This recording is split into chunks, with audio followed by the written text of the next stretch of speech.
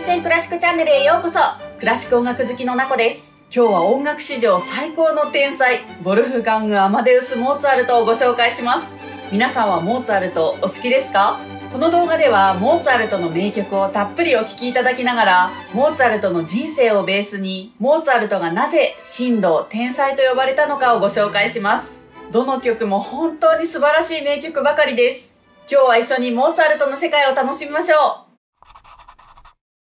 モーツァルトが生まれたのは現在のオーストリア・ザルツブルクという都市でした。当時のザルツブルクはドイツ神聖ローマ帝国に独立して存在していた大司教領の首都で豊かな音楽都市でした。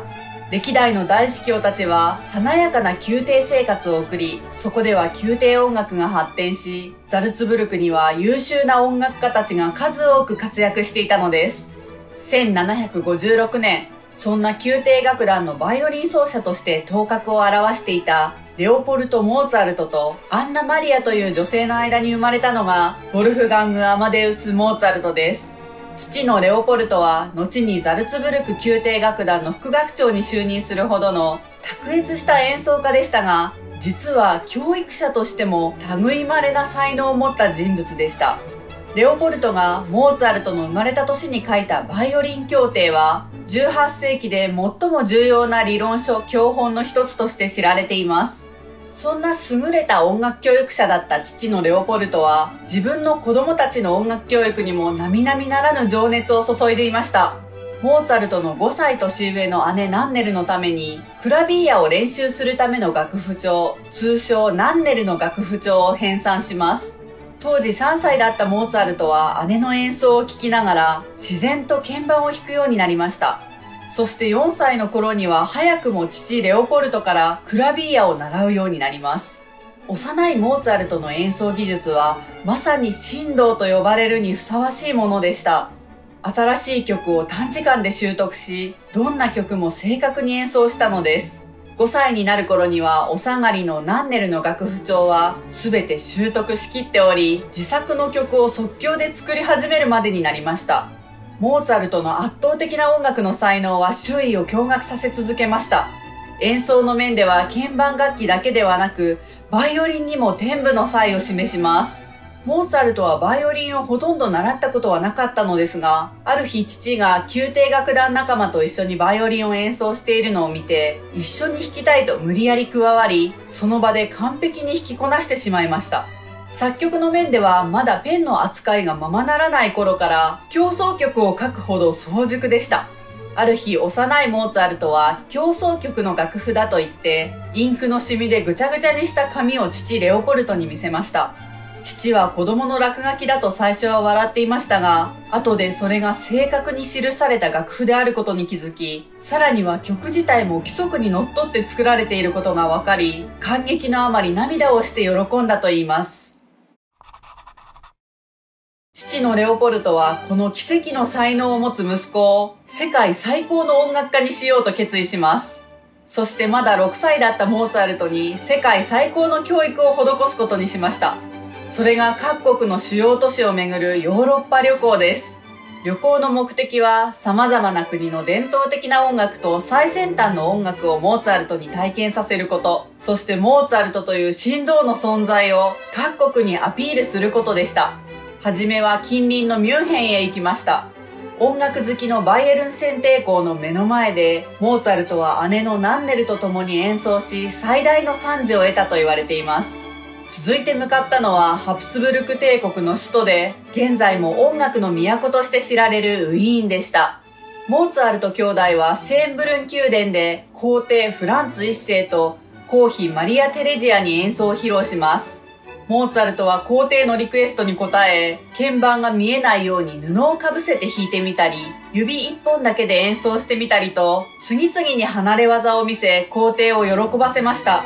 皇妃のマリア・テレジアは演奏に加えてモーツァルトの愛嬌の良さも痛く気に入り、たくさんの褒美を与えました。こうして神童モーツァルトの名は瞬く間にウィーン中に広まりました。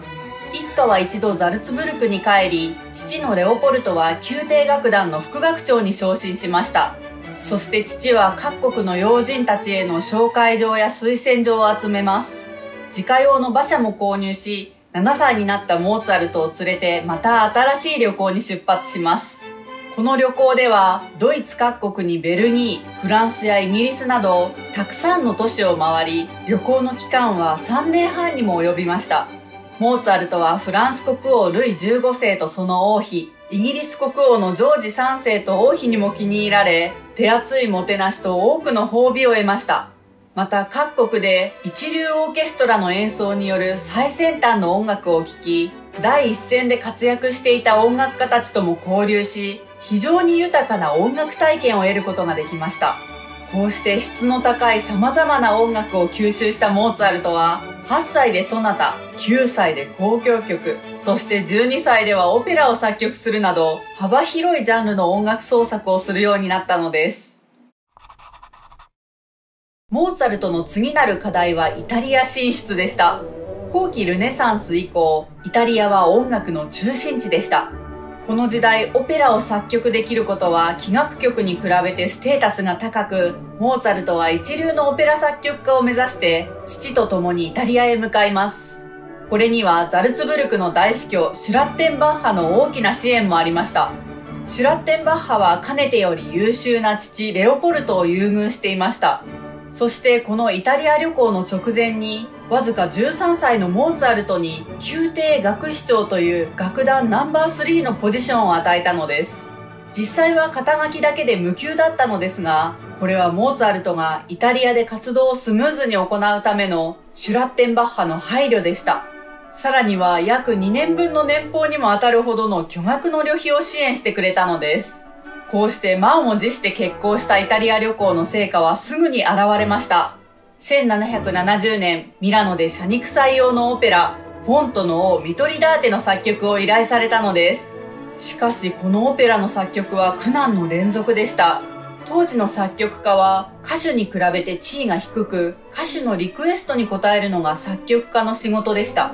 モーツァルトは本場イタリアの歌手たちによる度重なるダメ出しを受け、何度も作品の書き直しを余儀なくされたのです。一説によると、これはモーツァルトの才能を妬んだ人物が歌詞を通じて行った妨害工作とも見られています。そしてまたオーケストラの楽員たちも、ドイツの少年にイタリアのオペラが書けるはずがないと揶揄していました。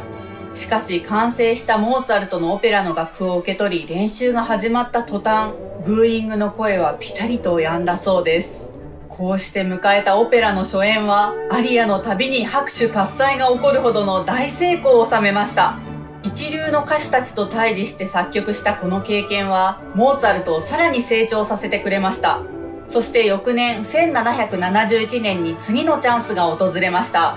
かつてモーツァルトを可愛がってくれたマリア・テレジアの息子フェルディナンド大公がミラノで結婚式を執り行うことになり、その祝典行事の一環でモーツァルトの新作オペラを上演することが決まったのです。実は今回のイタリア旅行にはオペラの作曲以外にもある重要な目的がありました。それは就職です。当時の音楽家たちは王侯貴族や教会に仕えることで音楽家として生計を立てていました。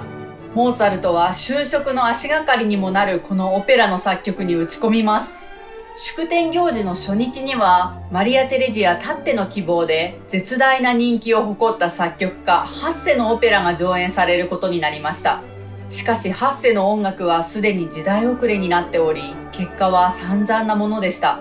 そしてその翌日に上演されたのがモーツァルトのオペラアルバのアスカーニョでした。こちらは打って変わって大成功。あまりの評判の良さに急遽2日後の再演が決まるほどの熱狂ぶりでした。しかしこれに気分を害したのはお抱えの作曲家がモーツァルトに圧倒されてしまったマリア・テレジアでした。息子のフェルディナンド大公はこのオペラの成功を受けてモーツァルトを宮廷に採用しようとしましたが、マリア・テレジアの猛反対にあってしまいます。結果モーツァルトはチャンスの舞台で大成功したものの、就職という目的は達成できなかったのです。イタリアでの就職が叶わなかったモーツァルトはザルツブルクに戻りました。そしてその翌日、後にモーツァルトの人生の風向きを大きく変える出来事が起こります。モーツァルト親子の最大の理解者で協力者だった大司教シュラッテンバッハが亡くなってしまったのです。後任には野心家で改革派だったコロレドが選出されました。ザルツブルクに戻ったモーツァルトは、新大司教コロレドの下で宮廷音楽家として活動し、無給の楽師長から有給の楽師長に昇格します。しかしモーツァルトは、すでに依頼されていたオペラの上演のために、またザルツブルクを離れ、父と共にイタリアへ向かいました。マリア・テレジアに疎まれていることを知らなかったモーツァルトは、オペラ上演後もしばらく就職の望みのないミラノに滞在し、就職活動を続けていました。結局、イタリアでの就職が叶わなかったモーツァルトは、場所を変えることにしました。しかし、次に選んだ地は、くしくもハプスブルク帝国の実質的な女帝として君臨していたマリア・テレジアのお膝元、ウィーンでした。当然モーツァルトはウィーンでも就職することはできず、1773年ザルツブルクに戻ることにします。神童と呼ばれたモーツァルトも、この時にはすでに17歳の音楽家になっていました。モーツァルトは10年以上にわたるヨーロッパ旅行から得た音楽体験を作曲に活かします。この年1773年は、モーツァルトが様々なジャンルの音楽を数多く制作した年でもあります。その中の一つがこちらの交響曲第25番です。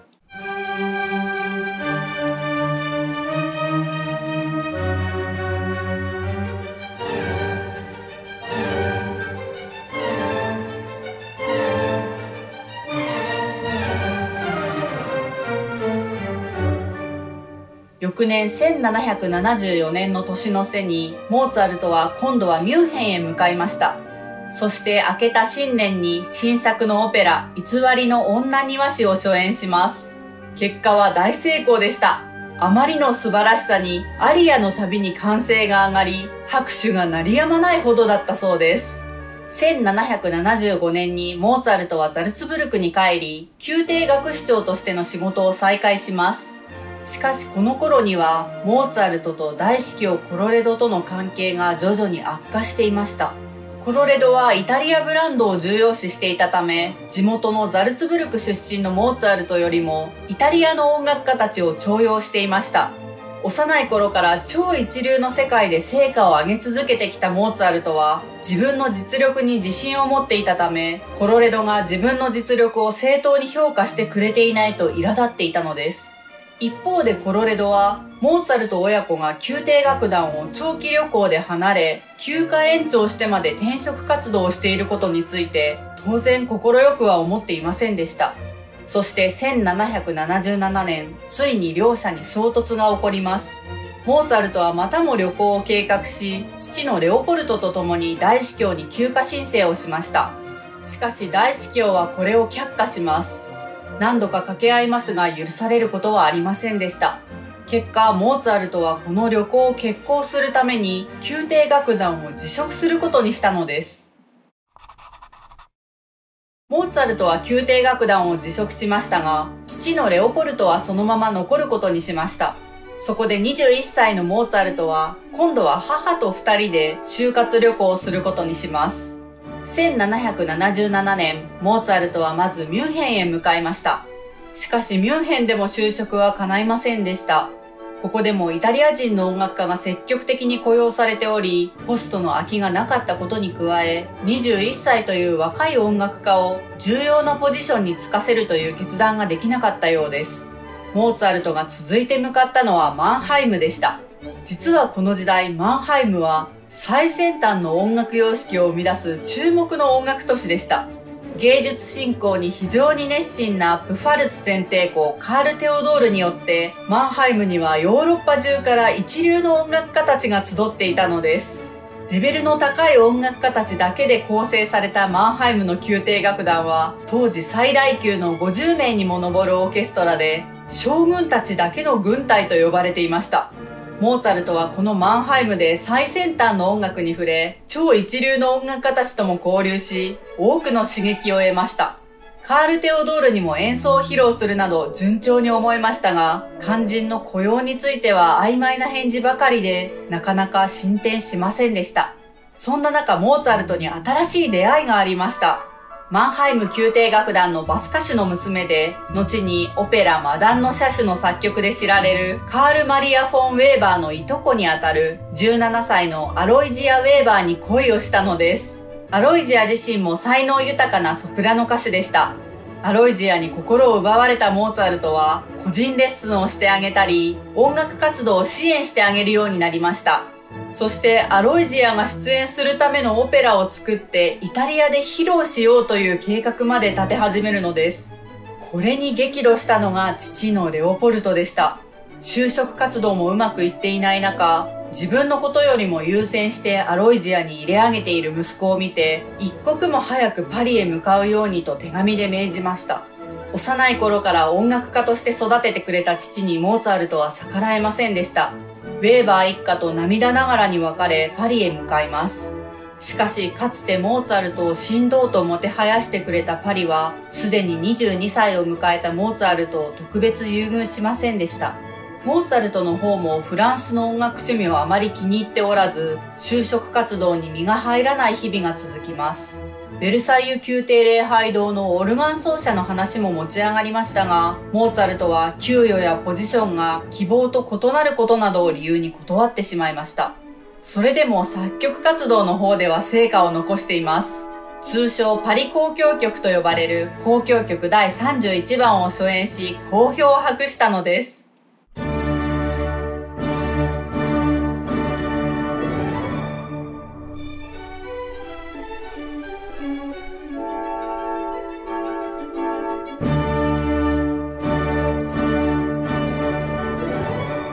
しかしこの初演の翌日から旅行に同行していた母アンナ・マリアの体調が急激に悪化しました。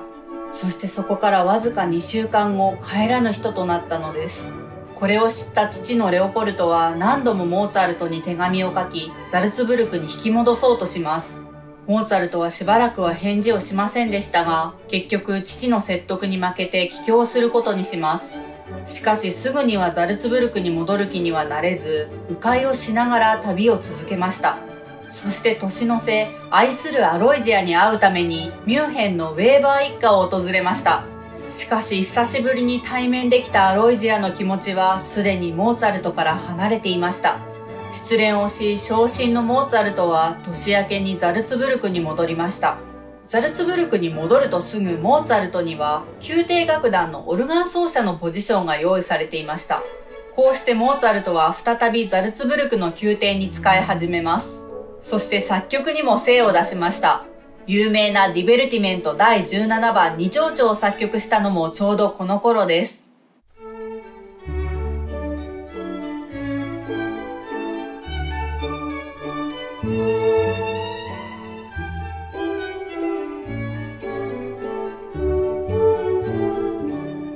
しかしモーツァルトはもともとザルツブルク宮廷楽団に不満を持って退職していました。父に呼び戻される形で無理やり再就職しましたが、楽団の状況が当時と変わっているわけではありませんでした。コロレド大司教は以前と同じようにイタリア人音楽家を重用していました。モーツァルトからすればイタリア出身というだけでそれほど実力のない音楽家たちが自分より良い待遇を受けていることに我慢がならなかったのです。モーツァルトはまた休暇を延長し、大司教からの帰郷命令も無視し、完全に大司教と対立します。そして1781年、25歳のモーツァルトは喧嘩別れのような形でザルツブルク宮廷楽団を後にするのです。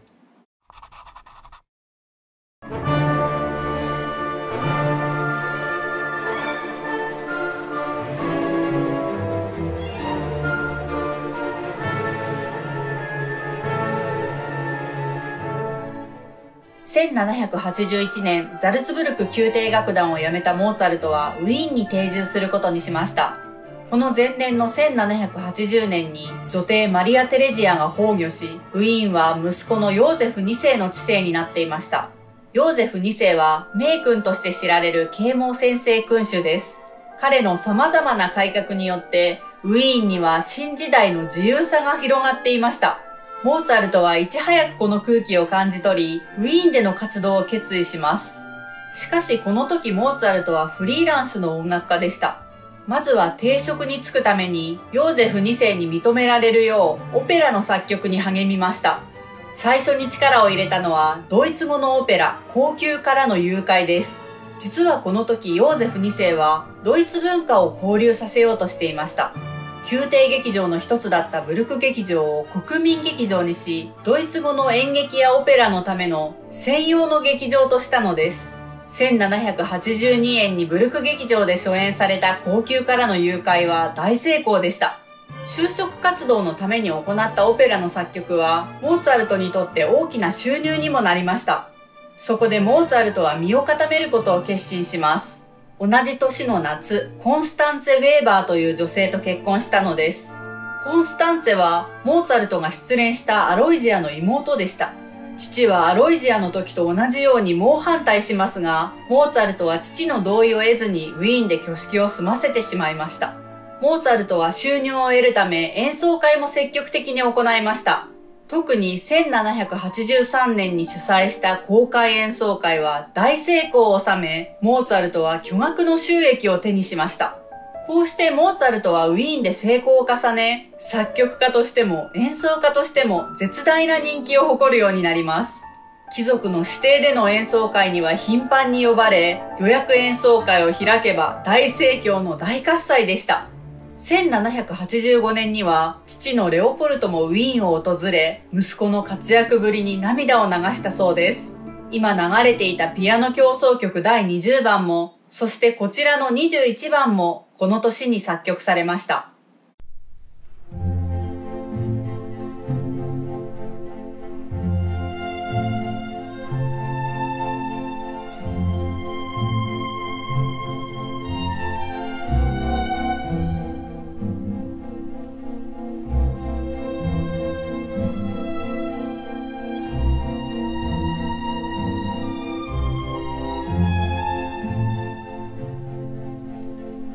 モーツァルトはこれまでのたくさんの大物音楽家たちと交流してきましたが、特に尊敬していたのが、交響曲の父、弦楽四重奏曲の父と呼ばれるヨーゼフ・ハイドンです。ハイドンはモーツァルトより二回り年上でしたが、二人は互いに音楽家として友人として尊敬し合う仲でした。モーツァルトはハイドンのために6曲の弦楽四重奏曲を作曲します。モーツァルトは2度にわたってハイドンを自宅に招き、これらの作品を披露しました。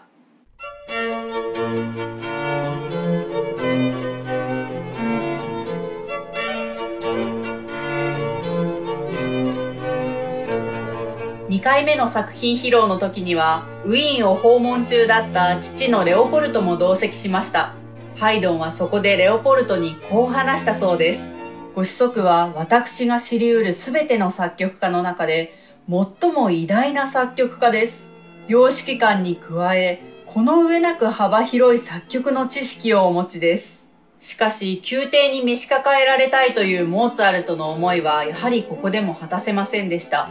皇帝ヨーゼフ2世は宮廷作曲家のイタリア人、アントニオ・サリエリを重用しており、宮廷の仕事のオファーはなかなかモーツァルトに舞い込んできませんでした。1786年にヨーゼフ2世が催した外交の祝宴で、モーツァルトのドイツ語の喜劇、劇場支配人とサリエリのイタリア語のオペラ、まずは音楽、お次は言葉が同時に上演されたのですが、この時のモーツァルトへの謝礼はサリエリの半額だったそうです。ちなみにヨーゼフ2世は一度はドイツ語の演劇オペラを推奨したものの、イタリアオペラの人気にはかなわず、イタリアオペラの上演を復活させていました。モーツァルトもそれを受けてイタリア語のオペラを作曲していました。こうして出来上がったのがモーツァルトの名作オペラ、フィガロの結婚です。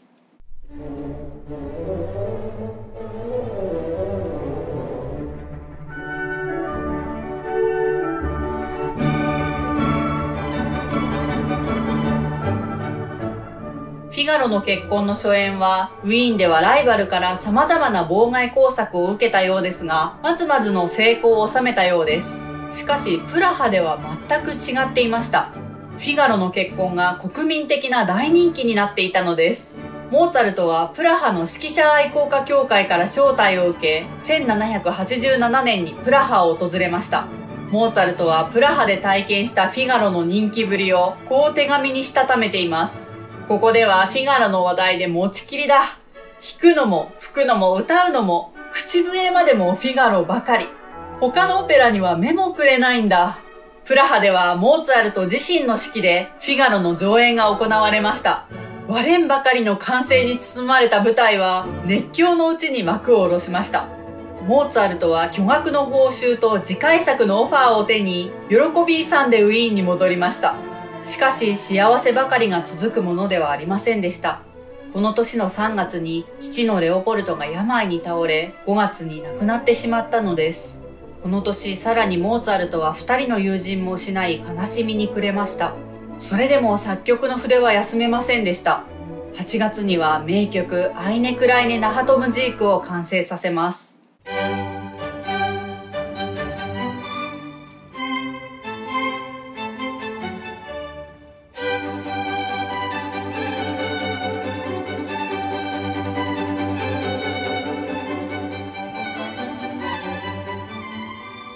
続いてモーツァルトはプラハのためのオペラドン・ジョバンニを猛スピードで完成させました。序曲はなんと初演の2日前まで完成していなかったのですが、周りの心配をよそに初演は大成功を収めました。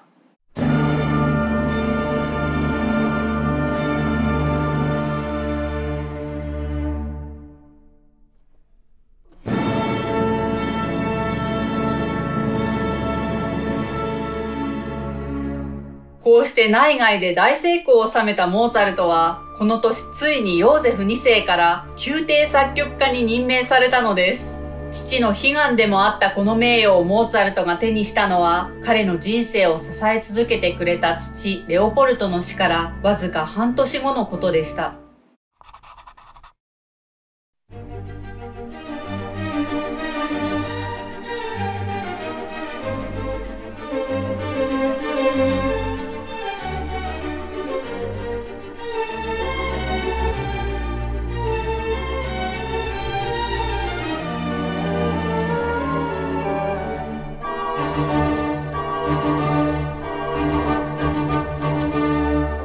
モーツァルトはウィーンで定職に就いたものの、どうやら経済状況は苦しくなっていたようです。この背景には戦争がありました。17世紀末から断続的に続いていたロシアとオスマン帝国の戦争、ロシア・トルコ戦争に1788年、オーストリアが参戦したのです。国外からの輸入が制限されたため、食料不足になり、物価も急騰します。戦争のための増税も重なり、市民たちの暴動が起こりました。戦争に駆り出されたりと、とても音楽を楽しんでいる状況ではありませんでした。モーツァルトが演奏会を開催しようと予約を募っても、予約する貴族がわずか1人という状況になってしまったのです。しかしモーツァルトは生活水準を大きく落とすことができませんでした。自身や妻のコンスタンツェの贅沢な生活に加え、息子の教育費用も高額でした。そこでモーツァルトはウィーンの商人、ヨハン・ミヒャエル・フォン・プフベルクを頼りました。モーツァルトはプフベルクに何度も借金の依頼をし、なんとか生活をつないでいきます。そんな苦境の1788年は、作曲の面では非常に豊かな一年になりました。特に今流れている交響曲第40番を含む三大交響曲は、すべてこの1788年に作曲されました。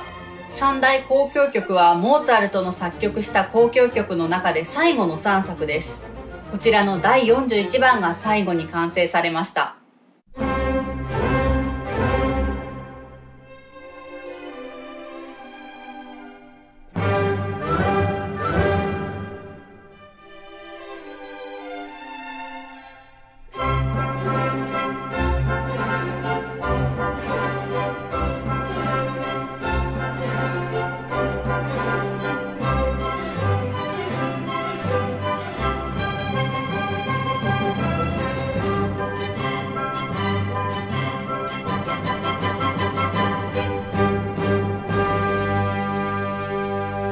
1789年に入ると、モーツァルトは借金生活を打開しようと、プラハやドレスデン、ライプツィヒやベルリンを旅行します。しかしこの旅行はこれまでのように用意周到なものではなく、場当たり的で計画がずさんでした。そのため演奏会は成功したものの、収入の面では失敗に終わってしまいます。モーツァルトは演奏だけではなく作曲にも精を出しました。オペラコシファントゥッテを作曲し、翌年の1790年にブルク劇場で初演を迎えました。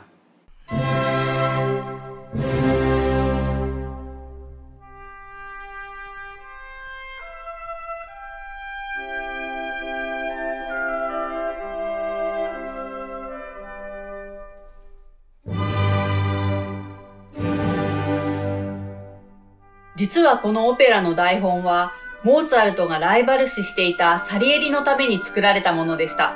しかしサリエリが途中で作曲をやめてしまったため、モーツァルトに依頼が回ってきたのです。モーツァルトはこの初演を見事大成功させ、まとまった収入を得ることができました。しかし経済状況は好転するどころか悪化の一途をたどりました。モーツァルトはプフベルクからの借金だけでは立ち行かなくなり、氷菓子からも借金をするようになります。さらには頭痛や歯痛などの体調不良も重なり、作曲の数は激減、スランプに陥りました。フランクフルトへ旅行し演奏会も開きましたが、これも望む収益を上げることはできませんでした。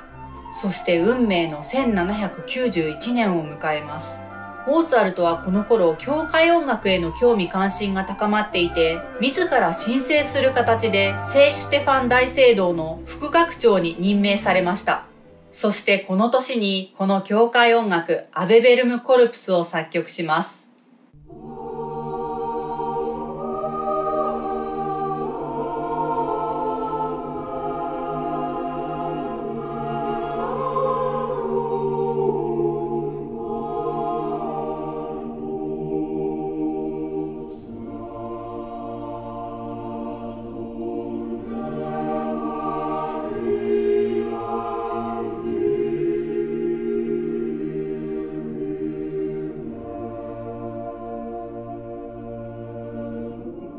この1791年には前年のスランプから一転し、モーツァルトは驚異的なスピードで様々なジャンルに傑作を生み出します。こちらの名作、ホルン協奏曲もこの年に作曲していました。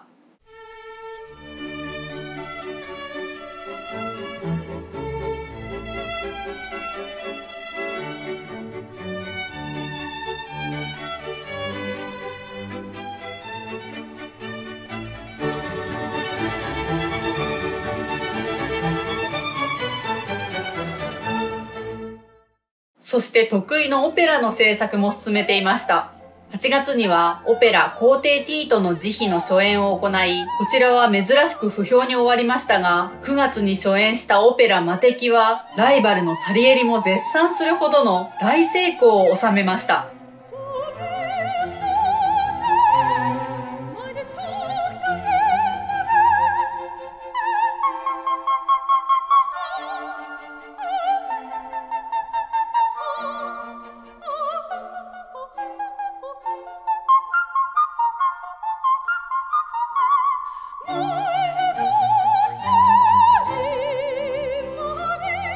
そして10月には有名なレクイエムの制作に取り掛かります。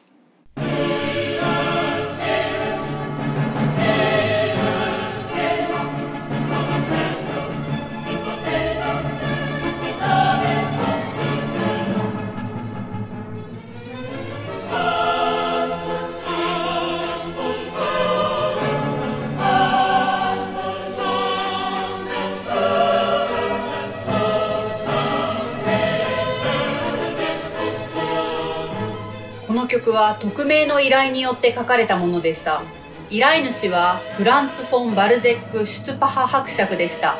この伯爵は頻繁にプロの作曲家をゴーストライターにして自作曲だと偽って披露する人物でした。伯爵はこの年に亡くした妻への追悼としてこのレクイエムの作曲を依頼したのです。教会音楽への関心を高めていたモーツァルトにとっては格好の題材でした。加えて伯爵からの前渡し金も多く、モーツァルトはこれを引き受けることにしました。しかし11月にモーツァルトの体調はさらに悪化します。起き上がることもままならなくなり、もはや回復の見込みはありませんでした。12月の4日、病床でモーツァルトはずっとこのレクイエムの作曲を気にしていました。もう自分では完成できないことを悟り、自分の死後レクイエムを完成させるために弟子に作曲を細かく指示していたそうです。そしてその夜、モーツァルトは高熱を出し、そのまま意識が戻ることはありませんでした。35歳、あまりにも早すぎる別れでした。死因として記録されているのは、急性俗流心熱と言われる原因不明の重篤な病の名前ですが、直接の死因は遮血治療によるものだと言われています。この偉大な音楽家の早すぎる死は、ヨーロッパ中の新聞が取り上げ、ロンドンにいたハイドンはこんな言葉を残しています。これから100年経っても、世界はこれほどの才能を得ることはできないだろう。ここまで神童モーツァルトの人生と名曲を紹介してきましたが、いかがでしたか？今日の動画が良かったと思った方はぜひグッドボタンを押してください。厳選クラシックチャンネルではクラシックをもっと身近にをモットーに、こうした有名な作曲家の紹介やクラシック音楽の歴史の解説、オーケストラ楽団や演奏家の紹介をしています。クラシックに興味がある、クラシックにもっと詳しくなりたいという方はぜひチャンネル登録をして一緒にクラシックのある生活を楽しみましょう。来週はさらにこの神童モーツァルトを深掘りしていきます。それではまた次の動画でお会いしましょう。ブラービー！